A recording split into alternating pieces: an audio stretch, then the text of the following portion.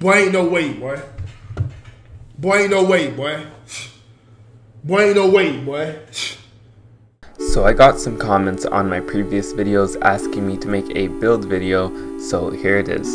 I'm going to be going through all my build stats, equipment, and anything else that you need to know in order to make a similar build. Also note that yes, I do have a 1-star damage elastic Petra's anchor, and no, it is not black marketed, since so many of you keep telling me this in-game as well as the YouTube comment section. I got the trade from a member of the official Deepwoken server, and this isn't a weapon that is needed for the build to be good, or an enchant I mean. You can use any blunt heavy weapon really, like a Pale Morning or an alloyed steel maul. With all of that said, let's start off with my equipment. I traded for equipment with the most health possible so that my build would be extremely tanky, and these are the equipments that I got.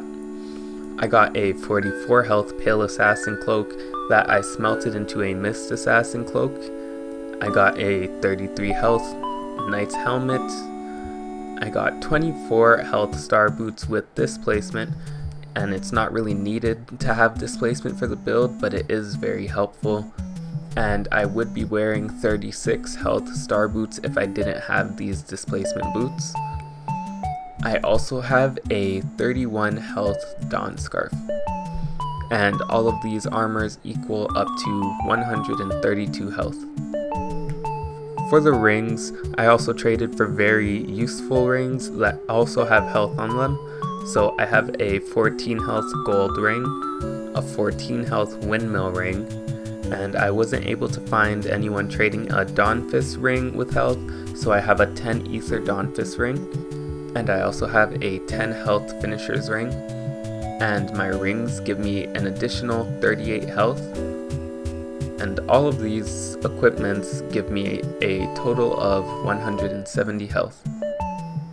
I also have Black Diver armor, which gives me 20% reduction for lightning and shadow damage, as well as a 30% reduction for any physical damage and elemental damage.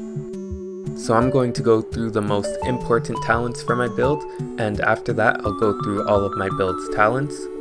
So first up we have Exoskeleton, and this gives me a 15% physical damage reduction, but it turns into 20% because I'm a Vesperian, and that gives me a 5% physical reduction. There's also Reinforced Armor, and it reduces incoming pen by 30%, which will make you take less damage if your armor isn't broken. There's also Return to the Dark Ages, and this will cut my mantra damage in half, as well as other people's mantra damage in half, for further damage reduction. And there's also To the Finish, which will give me a 15% damage reduction when I'm below 30% health, which is 170 health in my case, which will make a big difference. There is also Lord Commander, and this will heal you for 1% for everybody that you buff, which will help you survive. And also, I tested the Reinforced Mantra before, and I did 1% more damage and took 1% less damage. The Hyper Armor cards are also very important because Hyper Armor time was extended for heavy in a recent update made, and pretty much all Hyper Armor is when someone hits you, you will be able to hit them at the same time that they're hitting you, and it really messes people up and allows for you to get free hits. So the first Hyper Armor card is Uproar. The card says that when you are hit 3 times within 3 seconds, you cannot be stunned, and this is extremely helpful if a dagger or curve blade or any other fast attacking weapon user tries to spam attack you. There is also Brutal Momentum, and Brutal Momentum is a new card, and it makes it so that dodging gives you Hyper Armor on your next swing, and it is a must-have card for this build. Don't worry, you should get it because it's a common card. Matador. makes you deal more damage to enemies with hyper armor, and I'm not exactly sure if it means you do more damage when you have hyper armor or when the enemy has hyper armor, but either way it's still useful. Warrior Swing reduces damage when you are hit during hyper armor for further damage reduction, and at this point the damage reduction is insane that you are getting from everything that you have, with around 50% physical reduction turning into 65% when you are under 30% health, and even higher than 65% when the other talents that you have take effect. You have that along with the over 50% mantra damage reduction because of Return to the Dark Ages, as well as the Black Diver armor. You will be an absolute tank, with the majority of mantras doing under 6% damage, and some exception high damage mantras like Bolt Piercer doing around 13%. Showstopper is also nice to have, as it will daze an enemy that tries to dodge your attack. Now I'm going to go through all of my build's talents, and you can pause to see all of them.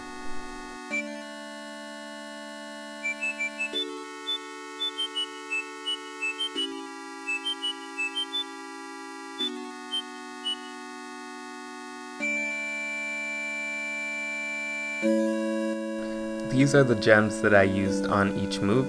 I use a Bloodless on Rapid Punches because it's a multi-hitting move, and I'm usually able to hit a few before the opponent will start to parry. It doesn't heal for a ton, but it sometimes will throw people off when they see the Bloodless effect.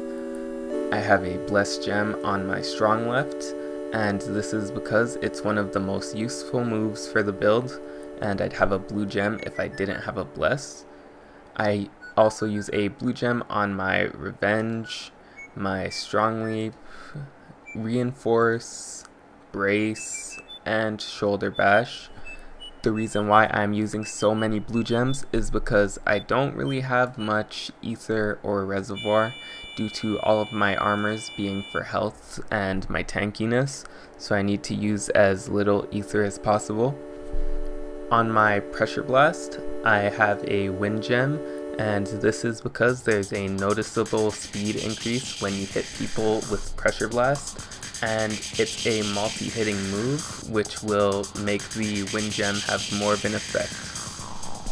These are my character stats. All of my stats are well thought out, and I did not waste a single point on this build, so you can use the same stats as me if you'd like.